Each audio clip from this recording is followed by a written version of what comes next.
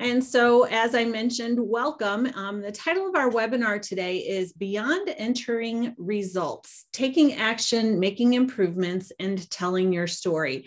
And I don't know about you, but at my own previous institution, we often faced the challenge of collecting assessment data and then putting that assessment data on the proverbial shelf and congratulating ourselves on a job well done. It's always been a struggle to then use that data to make improvements. And that is the challenge that we face. It's what we're called to do as assessment professionals, but it's also part of our role as educators and serving our students well, is being good stewards of the data that we have and making sure that it's being put to use to better their experiences at our institutions. So today we have two presenters who are going to share their expertise in how they're doing this work at their institutions. And this is a bit of an encore performance from the Virginia Assessment Group Conference last fall. The information was so valuable, we decided we just wanted to make sure that as many people as possible could participate in this webinar. So let me introduce to you Dr. Benji DeKing. He's the Dean of Administration at Bon Secours Memorial College of Nursing. He holds responsibility for the areas of accreditation and regulatory compliance, institutional effectiveness, safety, and physical plant operation. Benji has served as an IE consultant for many higher education institutions and has presented at the Association for Institutional Research and the Assessment Institute of Indianapolis. We also have with us Dr. Ryan Murnane. He is the Assistant VP for Academic Policy and Compliance at Regent University. He has worked in higher education assessment and accreditation for 13 years at 3 different institutions. He's completed an application for an institutional accreditation, an initial institutional accreditation, developed 2 interim 5th-year reports for SAC-COC, and managed Regent's reaffirmation process in 2019. Dr. Murnane has worked extensively with supporting faculty on their program learning outcome assessments and other institutional assessment and reporting. And I always get excited when I do those introductions at the wealth of experience that our Weave members bring to this work. And I know they have a lot of valuable information to share today. So I'm going to turn it over to first Dr. DeKing to tell us a little bit more about Bon Secours, and then he'll hand it off to Dr. Murnane so we can hear a little bit about Regent. Thank you, gentlemen. Thank you, Sherry, for that lovely introduction. Good afternoon, everybody. It is a pleasure to be here to not only share our experiences, but also to learn from you, courtesy of Weave. As Sherry said, I am the Dean of Administration not only at Bon Secours Memorial College of Nursing, but at the Richmond Higher Education. In case you're wondering what that is, our parent health system, which is Bon Secours Mercy Health, owns 3 higher education institutions in the Richmond area. That's in Virginia. Bon Secours Memorial College of Nursing, Bon Secours St. Mary's School of Medical Imaging, and Southside College of Health Sciences.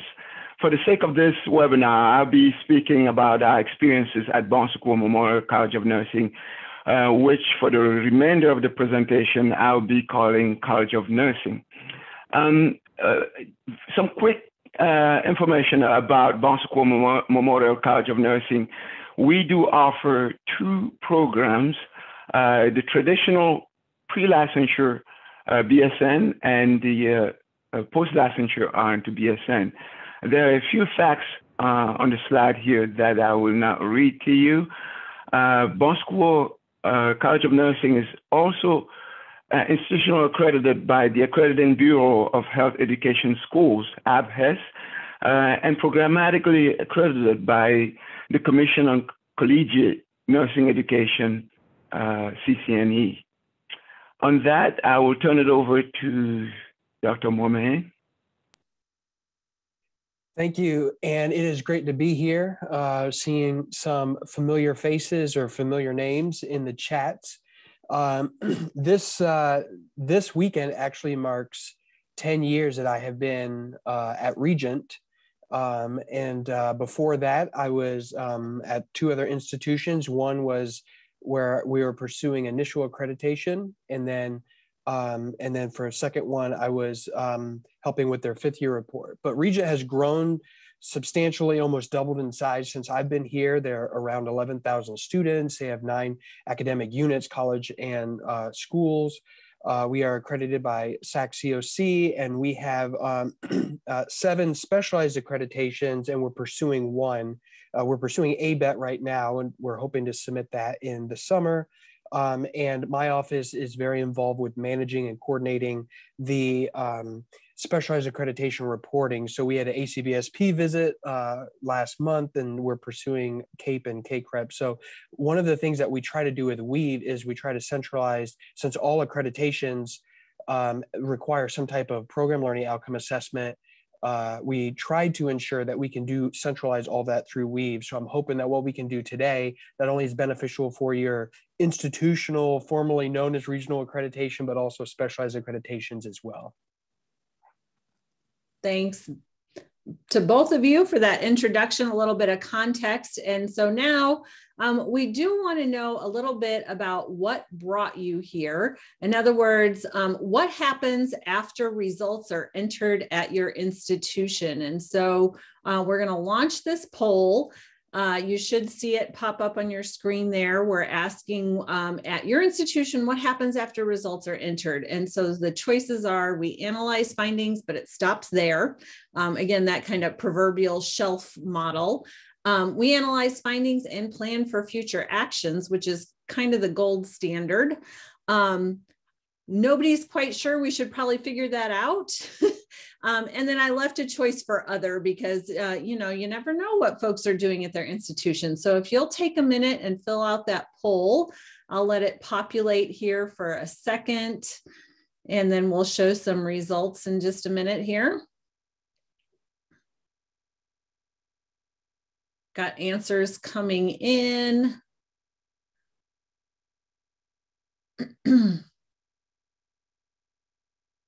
I'll give you the sneak rundown. It looks like there's at least a few answers in every single category. And if you're one of those folks who's clicking on other, go ahead and put a note in the chat about what you mean by that, like what is happening at your institution. That'll kind of help us, help the presenters get an idea of who they're talking to and some of the challenges that you are trying to address. So I'll give just another couple of seconds here for anybody else who wants to vote. And let's see those results there. Can you see the results there? Yeah. Okay. So we've got, some people who are analyzing findings, but they haven't done much more than that. We do have quite a few who said they're planning for the future using those assessment results. So that's great. But we do have some folks in that I'm not quite sure category. So thank you for responding to the poll there. And from here, our plan is for a couple of minutes to hear from both institutions about what they are doing once they gather up those assessment findings at their institution. So we'll lead off with Dr. Duquesne, and then we'll hand it off from him to Dr. Murnane to tell us a little bit about how they're using their assessment results. Thank you. It's good to see that at least 29% of our peer institutions, they not only do the analysis, but they go beyond that and plan for the future based on the analyses. At the College of Nursing, there are 3 things that we do. First off, we make sense of the findings. Then we use those findings to inform improvement decisions. And then we tell the story of what we've been doing.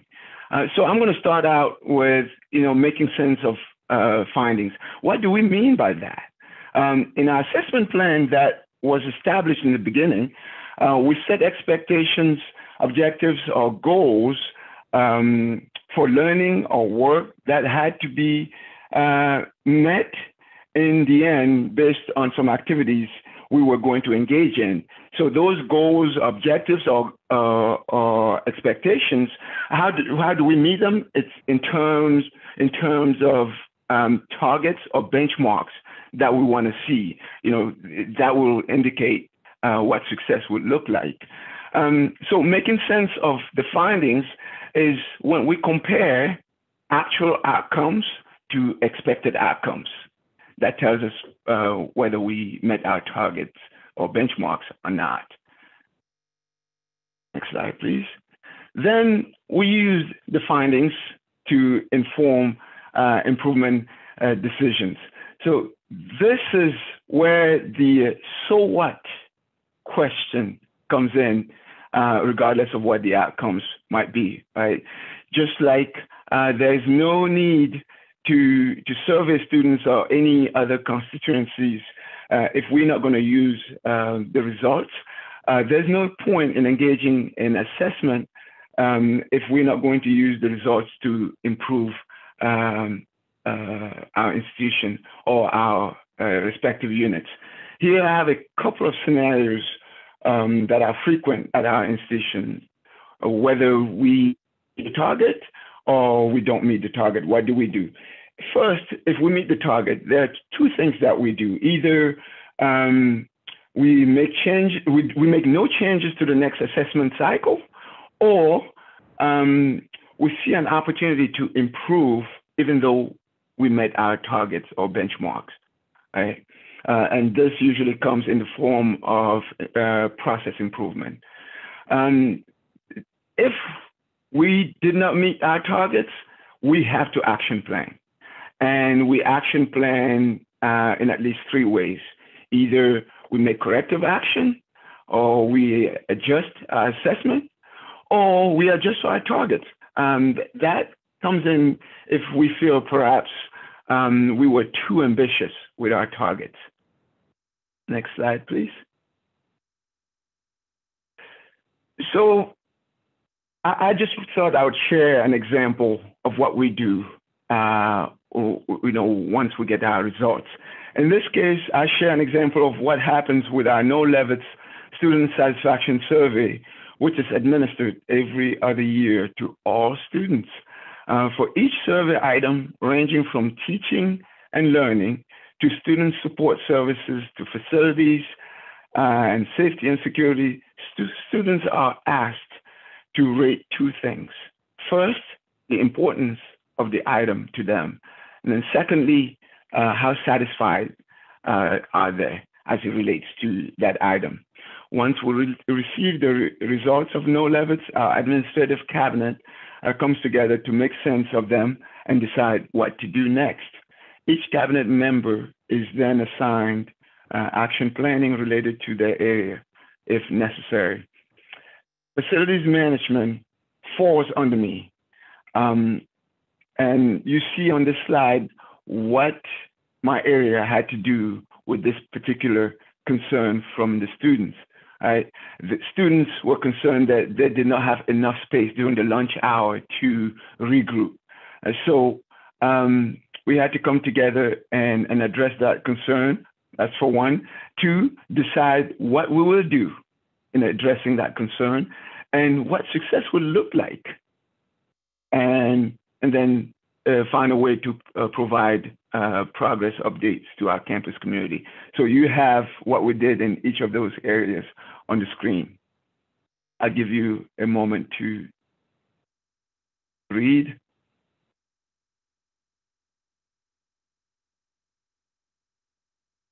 And next slide, please.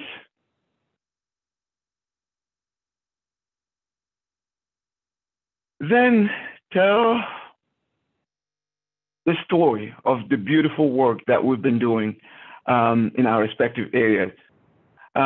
This is one of my favorite quotes.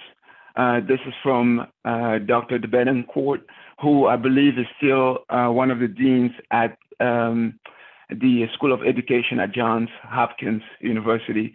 She said, assessment should be a way to tell the story of what we've been doing. So we make sure that we tell the story of the good work that has been happening in the respective areas of our institution. This is why indicating how assessment results will be used is a required component of our IE plans, which we call, by the way, Journey of Institutional Effectiveness. And with that, I turn it over to Sherry to see if there are any questions.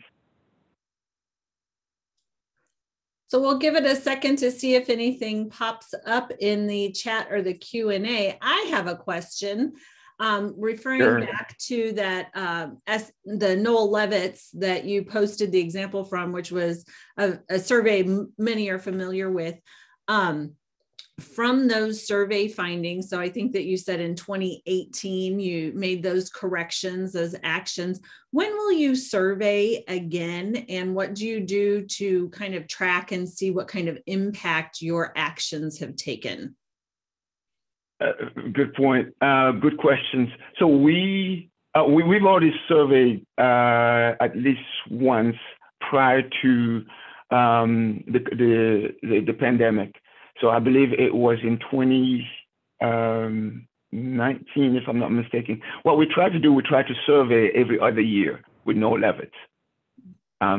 So as I said in that slide that I posted there, we action plan, and then we provide a progress update to our campus community as to what's been doing. And our student services, they have what they called, I forget how they call that. They allow students to provide feedback to our campus community anonymously. So that is one way for us to look at the impact. And the other way to look at the impact is to see how well we do the next time around on those particular survey items that would have struggled on in the previous administration. Thank you for that. I saw a couple of folks trying to use the raise hand feature, but we don't have audio turned on for our participants. So if you do have a question, go ahead and put it in the chat. I'm happy to read those off so that our participants can respond. And I think we'll go ahead and, well, here's one popping up there in the Q&A. Let me check this. So here's a question from Brittany Trafton. She said, any suggestions you would give on how to go about determining your targets? And specifically, she said, who's part of the conversation for setting those? And do you look to external voices like people who hire your students? And so in other words, like advisory boards out in the community. So kind of a three-part question there. And I can repeat any part of that if you want me to. Sure. I think I get the sense of the question. That's a very good question. So,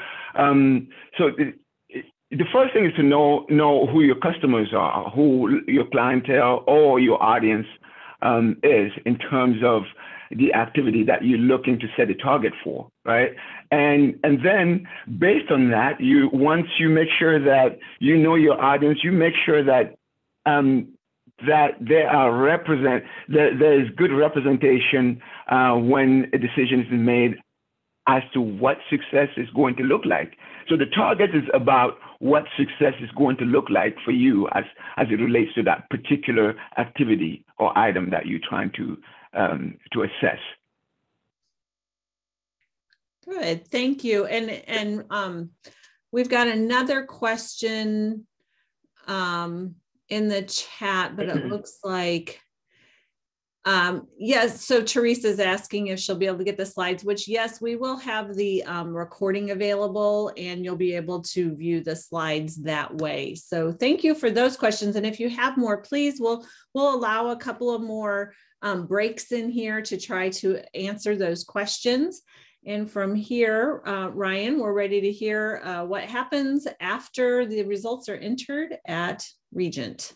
Excellent, thank you. Dr. DeKang did a very good job describing kind of the culture and the process. So not to be overly redundant, my approach is more of a person who's in an assessment office. What can we do in order to try to get a positive or a quality response after the findings are entered? So my approach will be slightly different, but I'm hoping that it's complementary to what he had discussed. The first thing, though, so I was going to highlight really three things about what we try to do after results are entered. And the first thing is to communicate with internal stakeholders. The first thing, though, underneath this, though, is a mindset between being an administrator and being a manager. And I speak with faculty and other assessment individuals about this a lot, where a manager is generally focused on their specific area. Maybe they're a dean over a school or a director over a department, while an administrator, at least the way I'm interpreting it, is someone who views kind of the whole institution. And so as you're looking at this, the person who's managing the results, their approach to what they do with the results will really be different if they have an administrator mindset or a view of the institution versus a manager mindset of the institution. And so as people who are assessment professionals, we always want to take it from an administrator standpoint. But if I'm engaging with a faculty member or some other assessment person who's maybe a department chair, and I'm noticing that they're approaching it from a manager standpoint, then I take that opportunity to train them or to help them understand, while that might be beneficial in your specific context, we need to think about the bigger picture of the whole university and how that's going to work. And the other piece of this is not only training people to have a administrator mindset, but also serve as a messenger across the university. I have a little, image here of Paul Revere, going around spreading the message.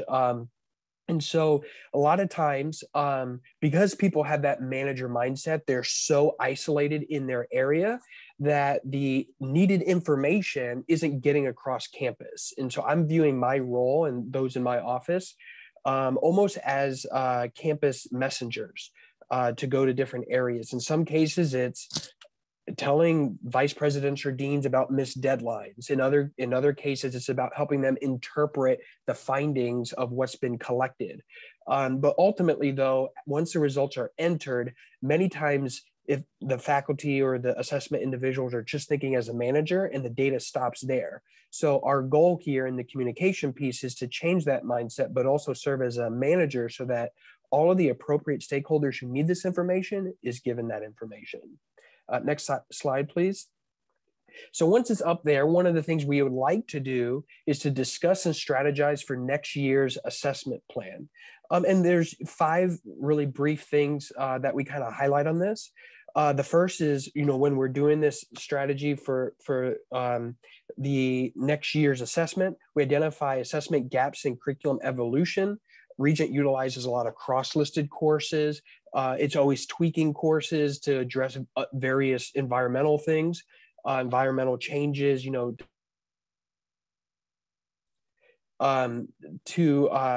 whether it's licensure or whatever. And so when a course change, our office and others try to ensure that there's no gaps from the assessment standpoint. We also want to audit faculty involvement and improvement. We want to make sure that faculty are involved. In fact, we did a specialized accreditation report recently, and the person who wrote the accreditation report, Regent has been a Weave institution for like 8 years, where it's across campus.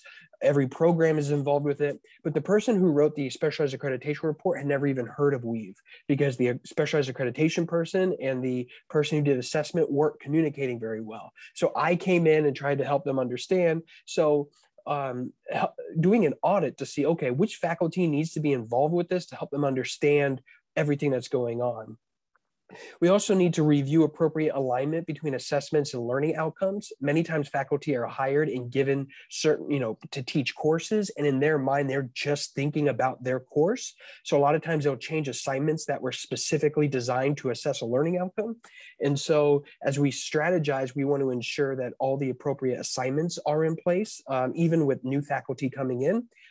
Again, that's about strategizing for the next year, but also being very proactive in our training and messaging. And that kind of goes with the fourth point about improvement and enhancement of assignments. Many times somebody's like, instead of a paper, we want to do this project or this group project. And within the context of that course, that might be better. But if that paper that they're changing is linked up to a learning outcome, we then have to have a conversation of saying, okay, well, how can we make it both work for the course as well as the learning outcome? Because most faculty are thinking as managers of their courses and not administrators in certain instances. So we want to make sure that that is communicated as well. And then finally, how will action plans impact future assessments? Sometimes they say things like, oh, we need to add a new course to help learning outcome A, but not realizing that by adding that course, it's affecting another course that impacts learning outcome B. So we want to make sure we have these conversations and just keeping the knowledge and the thinking broad so that when one thing changes or a new person comes on board, a new faculty member comes on board, we're not having to always be playing catch up later on when something wasn't addressed when they're trying to collect assessment data. Next slide, please.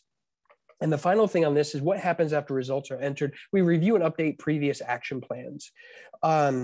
Where are action plans stored and how are they communicated to stakeholders? If you are a Weave institution, you know that action plans can be stored in Weave, but many times not very many people in your institution access Weave. So how is that communicated to stakeholders? And one reason why this is important is because there are planners, those that come up with the action plans, approvers, which are usually like deans, finance people, faculty committees who approve the changes, and then those who implement it. And at times we have found that there's been a disconnect between those three groups of people. So we want to make sure that there's a connection. So as an assessment person, my office and I will work with faculty and say, okay, you're making this change, great. Who needs to approve this? Who's going to ensure that it gets done? Who's going to implement it and make sure that everybody's on the same page? Another issue is when action plans have to be tracked over multiple years, maybe they're going to be implementing, maybe the implementation will take multiple years. This can be difficult because many times faculty are thinking assessments are like one and done, like 1 year and then it's done. But maintaining this idea of, going back and checking, keeping action plans live could be very helpful because you don't want to then, have person writing an accreditation report talking about an action plan of improvement. And then all of a sudden you're like, well, did this ever get done? We don't know because it wasn't tracked, which then goes to the third point. About how will your future self know if an action plan was implemented? Years ago, I watched the show How I Met Your Mother, and there was always kind of a running joke of if they wanted to put something off, they would say something like, oh, my future self will take care of it. And then it would fast forward and they're like, well, why did my past self? So it was kind of a running joke, but it's the same thing of if you have an action plan going on now, is it stored and is it written clearly enough to where either you or somebody, your replacement, knows enough about it, can read enough about it in order to know whether, what the action plan was, whether it was implemented, and whether or not it was effective. So thinking through all of those things now will be helpful in the future actions of your assessments. So I think from here, Sherry, is it question time? Yeah, let's hold for a second and see if we get a couple of more questions in the chat. I actually had one myself, and also just a quick comment. I really like that analogy between the manager and the administrator. And it reminds me a little bit too of our colleague Tisha Paredes, who works with Weave quite a bit. And she often talks about our role as an assessment salesperson versus an assessment consultant, something that she desired to make a change on her campus from someone who is constantly in sales mode, trying to pitch the idea of assessment versus someone who was actually providing skills and training to the departments on campus who were ready to do that work. So I appreciate that. Yes, our approach is always trying to be not compliance, but supportive. Like we're trying to offer, if something has to get done, like I had a meeting today with somebody and something has to get done. So my response was, well, we do a workshop. My office will do a workshop. So when you guys are ready to engage with this, please feel free to reach out to us. Instead of coming across as a compliance mindset, come across as, a supportive person. No, wonderful. So my question is, and we'll see if we get a couple of other questions in chat or Q&A, but thinking back to that faculty audit that you mentioned, is there a tool that you use for that? Do you have a, spreadsheet, a survey? How are you going about collecting that information? So there's nothing formal. I'm a very, so my background is, before higher ed, was working in a church. And I remember years ago, a pastor told me to go make house calls, like visits.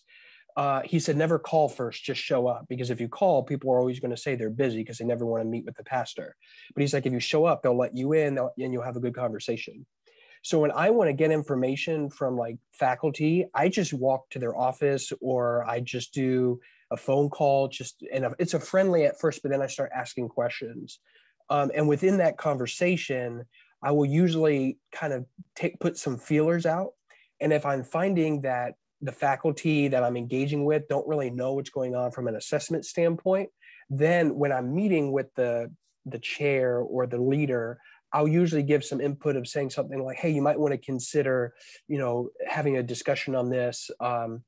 So we're not really doing an official audit at this point. It's more of an indirect response. But it's becoming fairly evident when we're doing like specialized accreditations, and we're finding that some faculty are not aware of the assessment stuff going on. It's not part of the faculty meeting and the faculty culture within those discussions. Thank you for that. Good clarification. And I love that, the analogy once again, and just pop in, before they have a chance to go hide behind their pulled together window shades, right? Oh, absolutely. So we did have a question come up in the Q&A. This is a great one from Sarah Haltman. And she said, do all your programs use the action plan option in Weave to track their plans? Is this something you require? And if so, do you have a narrative response to answer to the action plan? So we try to, if there is so first, let's say if the achievement target is not met, then we do expect there to be an action plan, and that action plan should be written in Weave. That has been really the furthest we've gone from being consistent.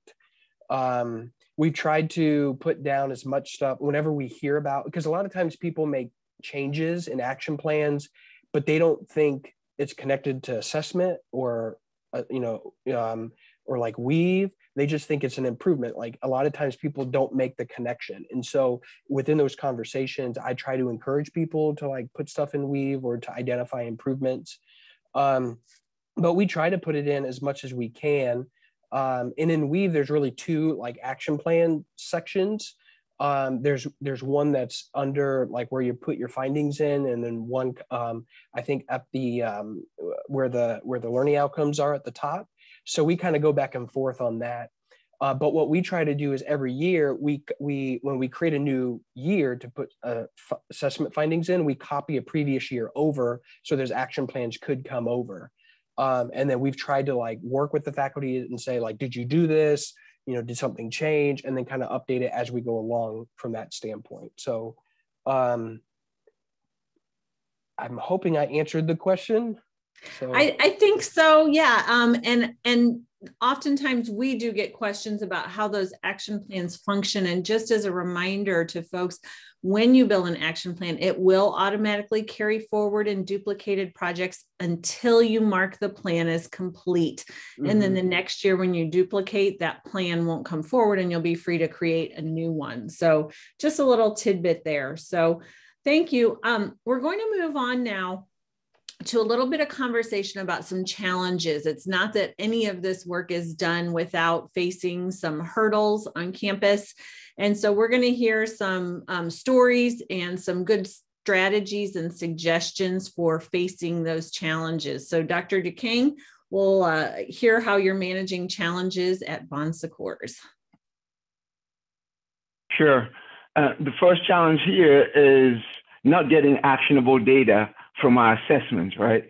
Dr. Moynihan mentioned reviewing alignment between assessment and learning outcomes. I'm going to focus a little bit on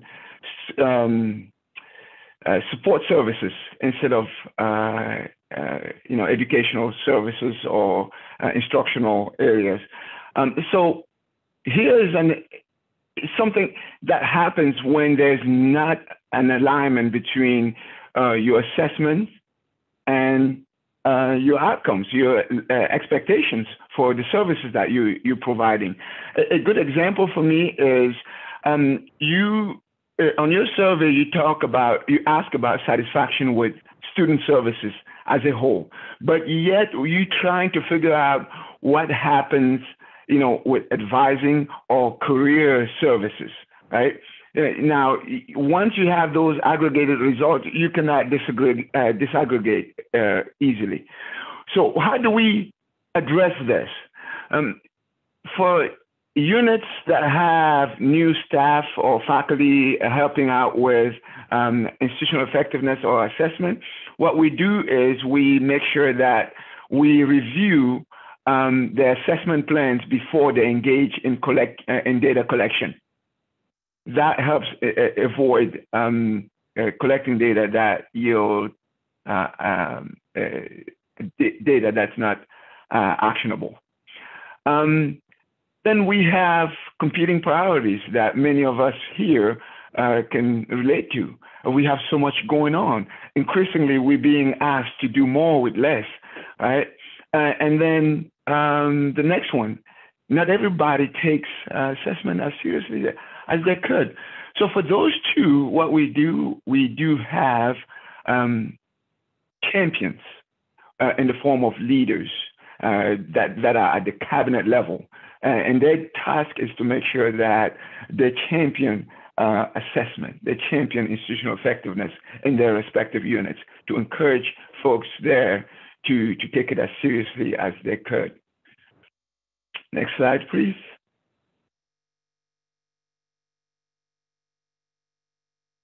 So what's working for us? Dr. Murnane talked about action plans impacting future assessments, right? One thing that we do well is we make sure that our improvement or action plans are used in following years assessments. So matter of fact, when we do our annual reviews, the first thing that we do is we look at how previous year action plans were used in following year assessments, right? That's what some people call closing the loop. How was the loop closed with your assessments? The other thing that we do is we make sure that units that are involved in accrediting and regulatory reporting, that they do include those activities in their assessment so that we do not have them doing duplicative work, right? And lastly, we allow people involved in assessment to provide feedback about how that process is working. That could be from the IE committee or the faculty improvement committee, or anybody who's involved in providing data, whether it be through Weave or outside of Weave. Next slide, please. And so what are we doing going forward? We've been doing institutional effectiveness using Weave for the past 9 years. And so we feel pretty confident that we have a culture of improvement within our institution. So what we are turning our attention to, or our focus to now, is to developing a matrix of all accrediting and regulatory requirements with unit level responsibilities. That means we get all the data points that are related to accrediting and regulatory reporting on a frequent basis. And we make sure that we track those and we add to that what our health system requires of us. And we track that. So that's the direction we are headed with our IE. So then the next thing that we want to do is to decide which units will engage in the IE process at that point.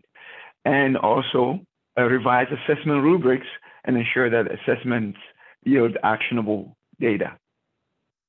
And lastly, evaluate web applications that will help us better document our IE processes at that point. On that, I will pause to see if there are any questions for me before I turn it over to Dr. Murnane. We do have one that came in. I don't know if everybody could see it in the chat. It might have just been for the hosts and panelists. I'll kind of paraphrase here because I think there's a question kind of buried in the comment here about faculty maybe not accurately reporting data because they seem to think that not so perfect results reflect negatively on them. And so how do you encourage faculty, or how do you ensure that assessment data isn't being used as a tool to reflect negatively on faculty members? Well, we make it clear that it's not going to, and we make sure we don't do that. That's for one. And then we in our institution, we also emphasize the fact that a good assessment is not one for which all targets are always met. You know, a good assessment, you figure out, making sense of the assessment results. If we figure out why is it that we did not meet the targets that we set in the beginning, why is it that we did not meet the learning expectations, the learning outcomes that we set in the beginning? If we figure that out and decide how to improve, that is a successful assessment, even though our targets or benchmarks were not met. Thank you for clarifying that. I think that often institutions struggle a bit with, or faculty struggle a bit with that concept. And I guess maybe to some degree, the proof of the pudding is in the eating, right?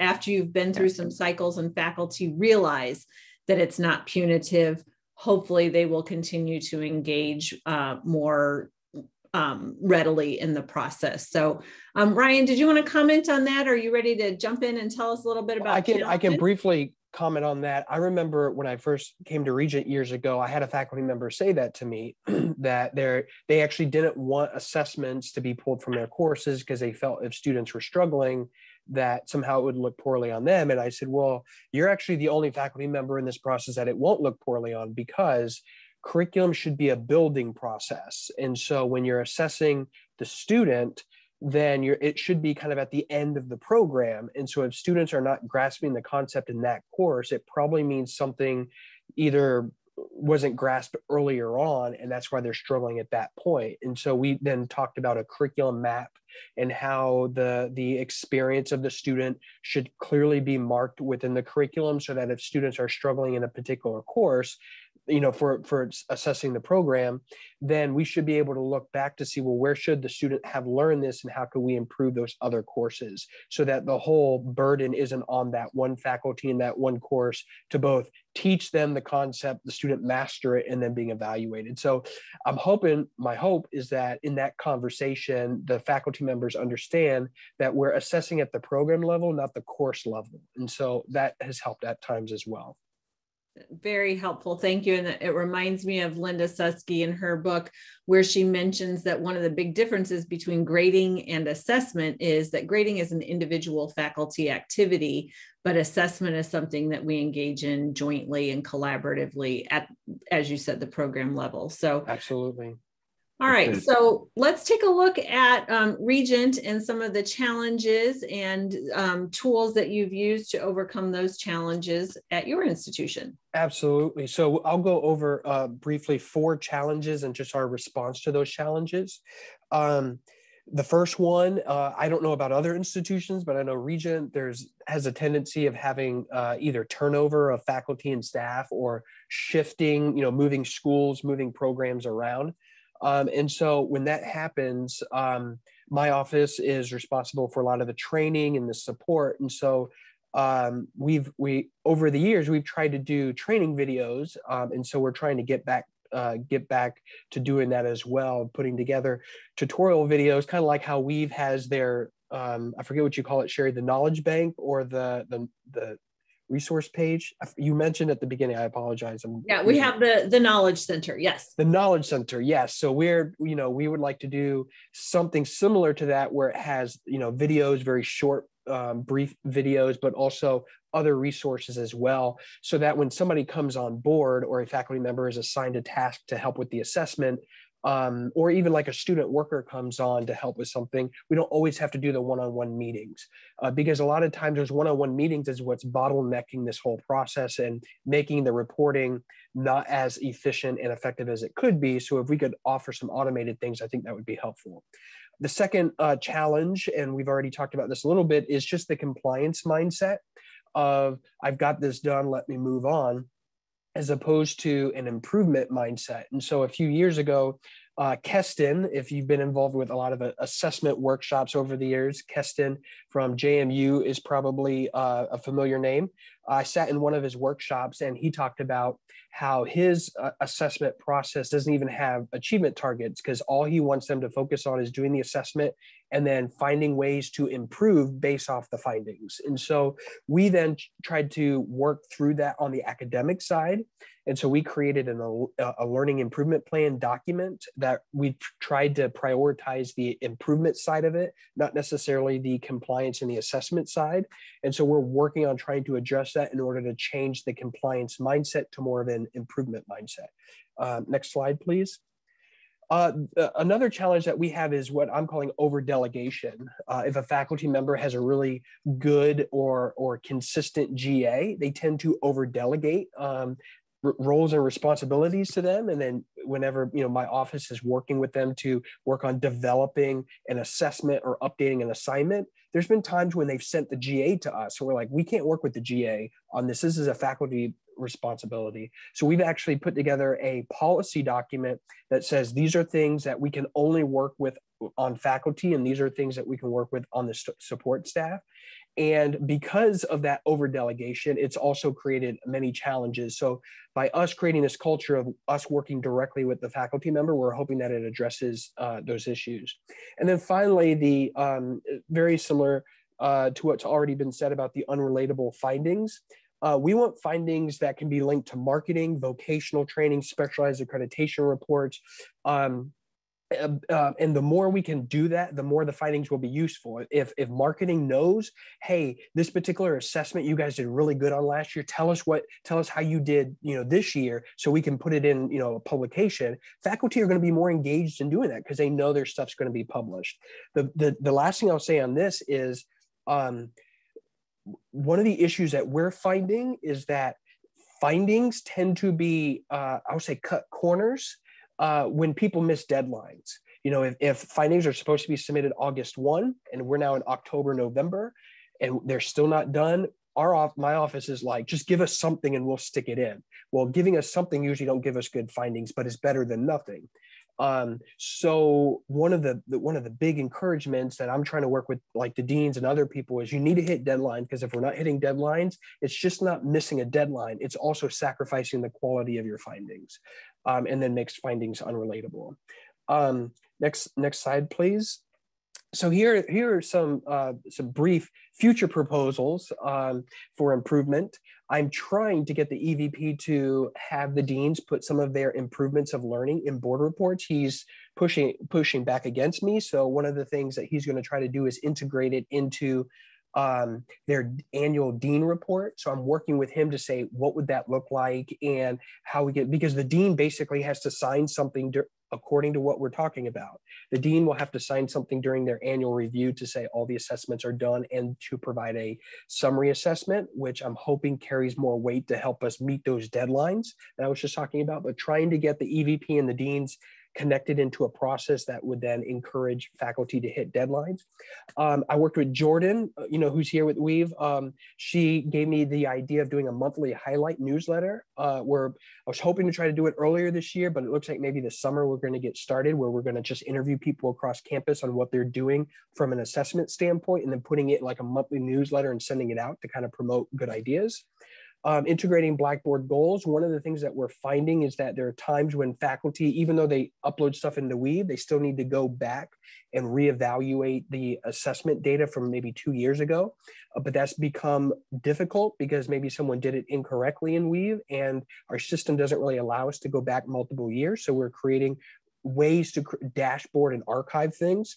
And then finally, centralizing some assessments, overlapping specialized accreditation practices, looking at similar programs. How can we aggregate some of those assessments, some of the assessments together to reduce redundancy? And again, if faculty members realize that I was doing 20 steps, now I'm only doing 14 because, Ryan's office helped them reduce that, they're more willing to try to hit those goals and focus on quality. And so centralizing that has helped with that. So thank you again. Sherry, this is all of my slides, but I'm more than happy to answer any questions someone may have.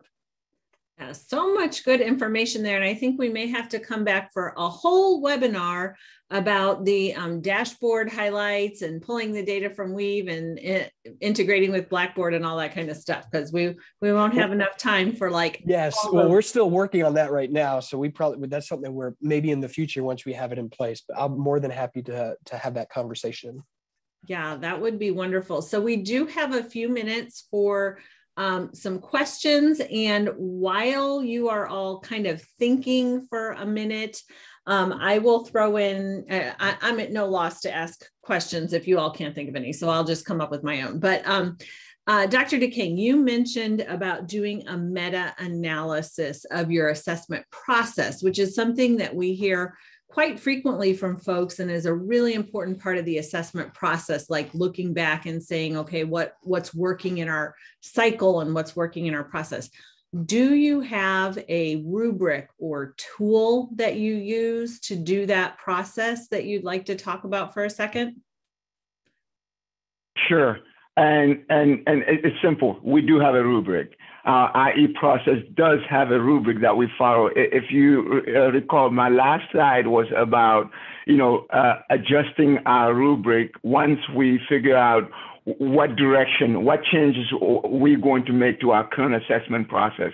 So annually, when the IE committee and the the faculty program improvement committee come together to do the reviews of all the IE plans or assessment plans from different units, including academic units from the institution.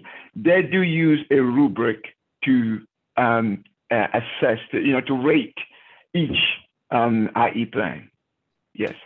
Wonderful, thank you. And so I'll ask another question for both of you. If you are willing to put your email address in the chat in case anyone wants to reach out to you to ask further questions or to share those resources with folks, that would be great. So I just volunteered you in front of everybody, no pressure. Yeah, I'll say that from my perspective, when I stepped into my role 10 years ago at an institution, and I had education background, but did not have formal training as an assessment professional. And this was exactly the kind of thing that I found so valuable, is engaging in some webinars. As a matter of fact, some of them were Weave webinars, some professional organizations, and hearing people say, oh yeah, we have a rubric for that. And they were willing to share those tools with me that I could take and adjust at my institution so that we could do some of that same good work. So I'm sure folks are appreciative of anything that you're willing to share. I'm checking to see if we have any other questions in chat or the Q&A. I don't see anything popping up there. I'm going to just give a couple of pieces of information about Weave, and then I'm going to come back to you both. So a little primer here, Dr. Renee and Dr. DeKing, like your last, like, here's the one thing every assessment professional should know or do, maybe a resource that everybody Can I ask Dr. DeKing a question? Oh, Since he's please, more yeah. over Oh, the, sure. Yes. like the facility side. So a lot of times when I'm working with the assessment, with facilities, IT, other people, they have the learning, they have the objectives and goals. And we say, we need you to identify an assessment to measure the effectiveness of it. And their response is, we assess things all the time. We have, hundreds of assessments to evaluate the effectiveness of what we're doing. Maybe they don't have hundreds, but they have probably more than what we would want to put into Weave. What advice or what guidance do you give to somebody to kind of to simplify or to kind of not be overwhelmed or overbearing with a unit? Maybe they don't say that to you, but that's what they say to me. Yeah. What are some, I know what we do, but I would love to hear what you guys do over there. Sure. That's an interesting question. So I will share this story. Prior to being where I am at the College of Nursing and at Bon Secours, I was at the College of William and Mary doing the same kind of work. My first boss at William and Mary would say to that question or to that comment, so how do you know that you're doing what you're supposed to do in your respective areas? Right? How do you know? Right? And then he would say, okay, if you have hundreds of things, break it down to, for the layman, break it down for the layman and break it down in chunks. Let's say this year you focus on 3 to 5 objectives. If you have more than that, just focus on 3 to 5 objectives. Just use that and show at the end how you know at the end of that year that you've achieved what you said you were going to achieve. As simple as that. I didn't realize you were at William and Mary. I think I know who your boss is, and I highly respect her. No, we do something very similar. What I try to do is I say, okay, instead of focusing on the assessment, tell me your 4 or 5 big improvements that you made this last year, and then tell me what assessments you did that led to those. Because they're more likely to discuss all the improvements that they made rather than all the assessments that they did. But it sounds like very similar to what you guys are doing there as well. Yes. Good. Thank you. That's an excellent question, and really prime, because we have so many folks who, even though they've been doing good academic assessment for a long time, this administrative assessment piece has kind of been the thorn in their side for a little while, and are trying to get a handle on that. So good question there. I have up on the screen for anyone who's interested, if you've got your phone handy and you want to grab that QR code, that will take you to a page where you can sign up to receive notifications about more events like this and other things that are in our Knowledge Center. We do have a podcast that we've launched at the beginning of 2022, and you can get notifications about our podcast. So sign up for those things. We would love to see you in some other events. And if you're on this call and you're not familiar with Weave's tools, Dr. Murnane was really nice to mention some of those pieces, and Dr. DeKing talking about the action planning. And so if you're not familiar and you'd like more information, just reach out. We'd be happy to show you a demonstration of Weave's capabilities. And with that, I will give a final huge thank you to both Dr. Murnane and Dr. DeKing for providing some great assessment stories and some expertise about what we can do to make use of hard-won assessment data that's collected, so that it's not just going into the black hole out there. So thank you to you both. Thank you for all of our guests that joined us today. And you will receive the recording of this to share around campus after after the webinar is finished processing and Jordan gets a chance to send that out to you. So, all right, so 1 minute each. Your one piece of advice for the assessment professional. I can start. So I would just say this. I would start with my William and Mary story. At William and Mary, we called our institutional effectiveness process PI, process of institutional effectiveness, PI. And if you were to request some resources for your department, you had to use your PI to submit what they call PBR, planning and budget requests. And if you didn't have PI, a solid PI, you couldn't tie your PBR, your planning and budget request, to your PI, right? So I'm saying that to go back to that quote that I said earlier from Dr. de Betancourt, assessment should be a way for us to tell the story of what we've been doing, right? If you don't do that, you're not going to have a seat at the table. You're not going to be able to tell a convincing story that will allow you to get more resources for your department, for your unit, for yourself. So that would be my best advice.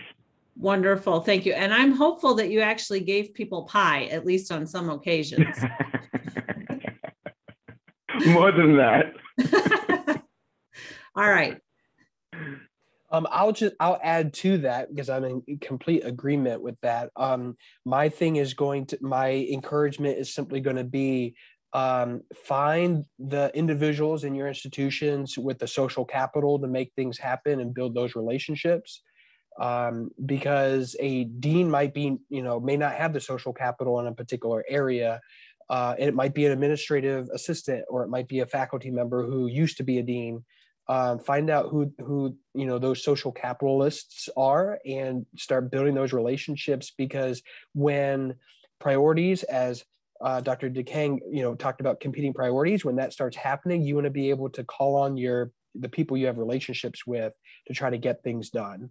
And so that would be my 1 minute of encouragement, is to try to identify the people you need to connect with and start networking. Wonderful. Thank you so much. There have been some thank yous coming in the chat. I hope that you saw those.